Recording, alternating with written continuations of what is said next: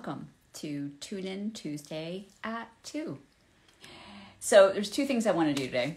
One, I want to give you a really quick tour of the 7 art supplies that I literally use every single day, particularly right now because I'm putting together my Collage Joy class, which is all collage, obviously, but it's what I used as I created Collage Kickstart as well, how I'm going to do it going forward. Okay, so let me show you my 7 essential art supplies, and then I'll do the art demo. So I'm going to be taking you off my little stand here, so give me 2 secs. And here is my art demo area. By the way, some of you have asked me about this lamp. This is called a canvas lamp, and it is absolutely amazing. Actually, I'm setting it up right now. You just put your camera, my phone right on it. And it's an incredible tool for filming. So if any of you want to film your art, this is the way to go. So my 7 essential art supplies. Start with tissue paper. So this is the tissue paper I use for all of my, I'm going to see if I can make this bigger, for all of my art. And I get it from Uline in the United States. You don't have to get it from here, but someone asked me yesterday exactly what I was ordering, and this is it. It's 18 by 24, 10-pound white tissue paper. And it's a huge piece of paper, and I cut it down into these, I guess that would be 9 by 12 sheets, because this is a really good size to file. I'm going to be showing my exact filing system in Collage Joy. So this is, unfortunately, when you buy from Uline, you buy 1,000 sheets at a time, which makes it very economical. I take these huge sheets, which are 18 by 24, I cut them in 4. So I get, this is like, a 2 or 3 year supply for me. And they end up being, like each one of these sheets is like less than a penny. So it's very economical. The other way of doing it, if you're not going to do as much as I do, is to get Spectra tissue. They're pretty equal to me. This costs you about 10 cents a sheet. I guess if you cut these in 4, it's going to be more like 3 or 4 cents a sheet. So it's not that much more expensive, but I just use it in volume. So I use the heavy user version. So that's number 1. Number 2 is most of my art, at least in the last couple of years, has been put on this paper. It's Strathmore mixed media paper. How much poundage is it? This is 184 pounds. These are 18 by 24 sheets. It's pretty big. And I can just cut them up. I cut them up by the size that I need. Sorry. Of course, my throat gets all clogged up talking to you. I haven't talked all day. So this paper it's kind of like watercolor paper. It's very, very thick. Take a lot of abuse. I also use watercolor paper. I particularly love either 140 pound, but 300 pound is the ultimate because it's really, really heavy. But I tend not to go for that because it's much more expensive. This is very economical to use. That's number 2. Number 3, this sounds so mundane, but these shop towels are to die for. Paper towels are great, but this is one incredibly good for the environment because you can use them zillions of time, and I mean zillions. So these shop towels, this one right here, this is probably a year old. I have used this so many times, and what I'll do is I use it for whatever I need it for. I'm mopping things up, or I'm blotting off water from a piece of art, and then I just throw it in the sink, wash all the paint out, and then I lay it. I have shower curtains that I lay out on my studio floor, and I just lay them back out like this. They dry, and they're perfect. So I probably have a dozen going at any one time. This one roll, I've had this for over a year and it's still like a lot in it because I don't use it because I don't need to. I just keep using these. So that's number 3. Number 4 are my brushes. I have a real, I'm just in love with Princeton brushes. So just the Princeton brand, and they have a lot of kind of subcategories of brushes, but these are my favorites. I have probably a dozen of these flat brushes because the flat brushes are the ones I actually do almost all my gluing with. This is phenomenal for blending. I have a lot of smaller ones for detail work, although I don't do a lot of detail work. This is my new favorite brush of all time. It's called a filbert. I don't know why I love this, other than the fact that it holds the head really well. It has like a tapered head to it. And it glues small areas really, really nice. And then you have to have a round brush because this is really good for splatters, when you want little dots everywhere. But I've got, I don't know, probably 100 different brushes. And I've just recently learned from the amazing Kelly Wynn Conrad. I know a lot of you know her. She uses Princeton brushes as well, but you can get Princeton brushes that don't have the paint coating on here.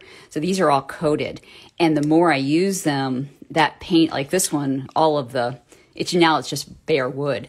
So you can get them so they don't have painting on them, a paint coating, which makes them last longer. So I don't have them yet, but the next time I order brushes, I'm just going to spend a little more money and get those, because then I don't have all the paint chipping off.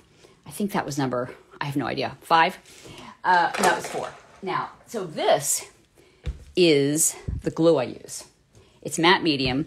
Now, the gel medium and the matte medium, this is just more liquidy. I consider this the same thing. So I use this for papers that have a little more substance to them. So I need a little more, it just needs a little more tooth in gluing it down. But a lot of my papers get this. All my tissue papers get glued with this because it's very liquidy. And I put them in these condiment bottles. So this is just something I get off Amazon. I think I bought a dozen of these. And that means I can just pour down my glue without having to do a lot of, I don't want to have to pour it out of a bigger bottle. But I love this stuff. And actually, this is the product that I used for last week's demo for encasing tissue paper. This works, to me, this is my favorite product for encasing tissue paper. And number 6 is gesso. Now, hold on a second. So this is actually how I buy it. It's I don't know how you say that, Yultric professional grade gesso. I put it into this smaller jar of it. And this is also what I use for my white paint. So instead of, this is the same color is titanium white. I just use gesso instead. And I just found out from Golden. By the way, when I show things like Liquitex, to me that's interchangeable with Golden. I think they're both fantastic, but sometimes you can get a better deal on Liquitex, which is why I often have that instead. I just go for whatever the cheaper one is. But I just found out from Golden that a lot of people use gesso to prime their canvases, or in my case, I prime my paper. So that mixed media paper, I will put a coat of this on the front and the back, and that keeps it from warping. However, you also can do, what Golden told me just the other day, is that ideally you want to put gloss medium down first, a coat or 2 of gloss medium, let it dry, and then put the gesso. And that's supposed to keep things from yellowing long term. So it'll be more archival. So I haven't done that yet, but that's my next thing on the hit parade, is to try that, because I'm about to make a bunch of collages for Collage Joy. So I was going to prepare my substrates like that. And number 7 is just a water bottle. It's so simple, but I use this constantly. Like every collage, every paper I make always gets squirted with water, because it just makes so many cool effects. I got this one from a hardware store, but I've had dozens of them. I have little ones, I have big ones, I have travel ones. This is an essential item in my repertoire. So that's my art supplies. And again, I've got a list of 33 that actually comes as a graduation gift when you finish Collage Kickstart. So you'll get that when you do Collage Kickstart. Now on for the demo. So many of you have gone through Kickstart or are going through it. And I believe it's day 4 that I talk about doing glue relief papers, and they look like this. So you put little dots or designs of glue down, you let it dry, and then you put paint on top. So the 2 products that I suggest are clear tar gel, or just regular glue. This is PVA or Elmer's glue. But I've since discovered, so this is an archival product, not going to yellow. This will. So, and a lot of people, the reason I use this is, one, it's really easy to get. A lot of people have glue. But if you want to, if you're concerned about yellowing, this over time could yellow your art, which is why the last week's demo with the napkin, I actually moved from using glue to using matte medium. And by the way, tons of mediums work for, in fact, everything worked. I just want to not use the glue because there's a chance it's going to yellow. So I started experimenting with alternatives to the glue. So let me just show you the difference here. So this is basically what clear tar gel is going to do. I don't know if you can see this, but the clear tar gel gives you a dimension that holds up once it dries. It's pretty amazing. I love clear tar gel. The problem is that it's pretty hard to apply. You don't have as much control that as you do with the glue. The glue is just so easy to apply. So I wanted something equal to the glue that wouldn't be hard to get. Not everybody wants to get this. So this is actually one done with glue, and when it dries, it's almost completely flat. Whereas this actually holds its dimension. It'll still have that nice kind of like bubble of clear tar gel. The glue does not do that. So let me show you first how to use these. And the two products that I discovered work really, really well are gloss medium. And again, I put it in either a condiment bottle like this, or I love these things, these fine liners. This works incredible because you get really nice skinny lines, or you can get little teeny dots with them, or you can just, I'm just showing you, or you can make more defined lines. So let's just do one with the fine liner, the gloss medium. Hopefully this hasn't clogged up on me. Let's see if I can make this bigger.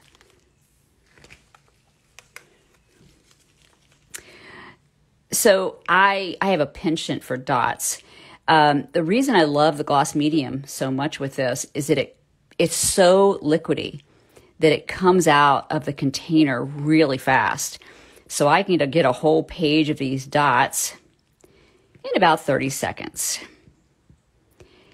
And it actually dries pretty fast too. I do usually let it dry overnight, but in an hour or two, it would probably be dry.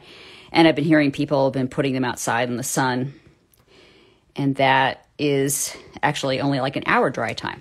So if you're going to get a fine liner, which I adore these things, you just have to make sure you get the pin. It's such a fine tip. You have to make sure that the tip goes back in there or it clogs up really fast. Okay, so that's the little dot one. But if I do it out of the condiment bottle, let me get another piece here. This has a bigger hole. Now I could make a smaller hole, but I tend to have larger holes. This just makes really big dots, and I love big dots really fast. So I can do a whole page just in just a very short amount of time. So I'll just put these down. And of course, in Julia Child style, those of you who know Julia Child, she's a famous chef in the United States. She's now deceased, but she's kind of like my idol. Don't ask me why. I don't like to cook.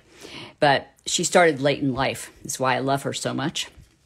But she would always, for cooking, she would always do these demos where she would show you how to do it. And then voila, she would get it out of the stove. It's all ready. So I'm going to put this aside, but I want to show you where I can find a clean piece of paper. I want to show you the difference with the, this is the other version, the other product you can use is glazing medium. And I also put this in a small tube. So I could have put this in a condiment bottle. I'm just so in love with the gloss medium that I'm probably not going to use this long term. And the only reason I'm not, they actually work the exact same. So if you've got glazing medium, it does the same work. The reason I don't like this as much is that because it's so thick, it doesn't come out as fast. And I'm all about fast. So I have to use both hands to squeeze it out. It takes a little more efforting. I mean, it's not bad. So if you've got it, this product, it works good. It's also coming out milky. So you can probably, I'm thinking you probably can see that. It has like a milky consistency, but when it dries, it will be completely clear. And the end effect looks just like the clear tar gel, looks like the glue, except that it does hold the dimension. Actually, this is, as long as I use two hands, it comes out pretty fast. So I'm just going to close that. So let me show you the effect of this. So I've, of course, already have some done. And I think this one's the gloss. And I already pre-made up. Hold on, let me get some paint out here. So I made, so for Collage Kickstart, as well as Collage Joy, I'm suggesting you create a color palette that's very limited. So my color palette for Kickstart was cool colors. And now I'm adding a warm color to that palette, which is what I'm filming for Collage Joy. And I don't have enough oranges and reds. So that's why I'm using this color right now, because I need it. So this is a gloss, and it has really big blobs. I did this very fast the other day. So you just paint this on, and you can paint it on full strength. So this is not, I could do it watered down. Oh, I just realized I didn't get a wet cloth prepared. Oh boy. So you're gonna have to, hold on one second. So I'm gonna break my Julia Child's rule. So I'm gonna take this towel right here, and I'm just wetting it. So you're coming with me to the sink. Luckily I've got my earphones on so you can still hear me. Okay. So I've got a wet cloth, and I'm literally going to just wipe off the glue. And it comes off. You know, putting the paint on pretty thick, I like, because it'll stain more of the paper underneath. And it actually comes off incredibly easy as long as your rag is wet. It comes off. So, and I could even put a second coat of paint if I wanted to, like, shade that more, make it more orange or more red. I could do something else with it. So that's the gloss, which I just adore. Let's do, so this one is the glaze, and I actually used the fine liner for this. So I'm just gonna kind of quickly, I'm adding a little more paint to my thing here.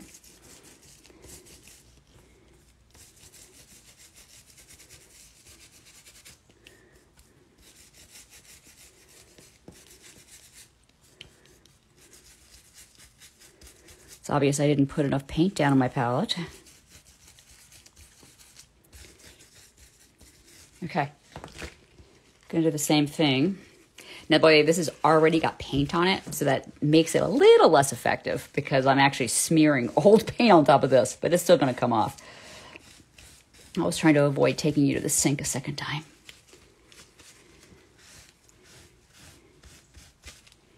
Oops. Now, I wanted to say something about archivability here. So the products I've put on here, this is the glaze, the product itself is archival. However, the paper isn't. I use a lot of book pages for my art, and I've never even heard of a book that has, a book that you read that is acid-free.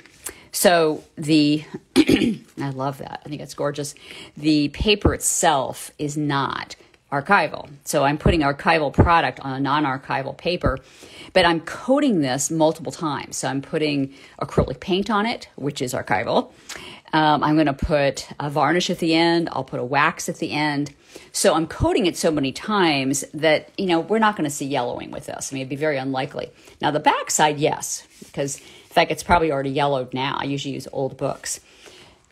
So, as much as I can, I want to use archival materials, but the book pages are not going to be. Now, I'm going to try one more thing here.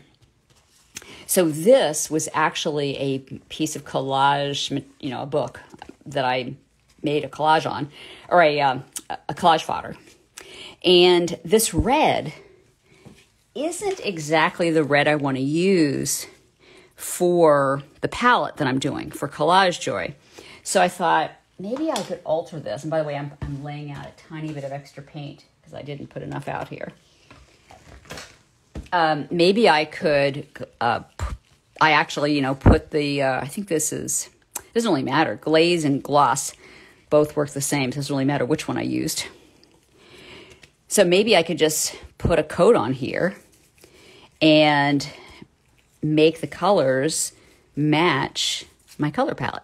So this is an experiment. I haven't done this before, but I am going to this is my project for the afternoon, is to, hold on one second. I'm going to see if I can, this is going to be a rough towel. I want to get it wet. I'm ruining my Julia Child effect. Dang. I'm lucky that I've got a sink in my studio. Okay. Oh, wow. So this is kind of like, you're seeing this for the first time with me because I had no idea how this was going to work. And it's interesting. Huh. So what I did was basically I've got, now the red is in my color palette, which is lovely. And I've got these interesting marks where I laid down, but because yellow doesn't show up that well, so we're not seeing any contrast. We're just seeing a contrast with the red. Okay, that was a fascinating experiment that you just went on with me. So, anyways, any questions? I'm taking you off the stand, by the way. I'm going to turn this around. Hello. Anyways, thank you all for coming week after week. Some of you are brand new. Some of you have been here from the very beginning. I'm grateful. And I'm grateful for all those of you who are tuning in later as well on the recording. Hope that you have a fabulous Tuesday. And please sign up for Collage Kickstart if you haven't. It's free, completely free. Someone asked me today if they have to give me a credit card. You don't have to do anything. This is completely free. The only thing you have to do is show up and have fun. That's the only requirement, is just to experiment. So I hope that you'll take advantage of it. And I'll see you in 2 weeks for Tune In Tuesday at 2. Bye, everyone. Thank you so much for coming.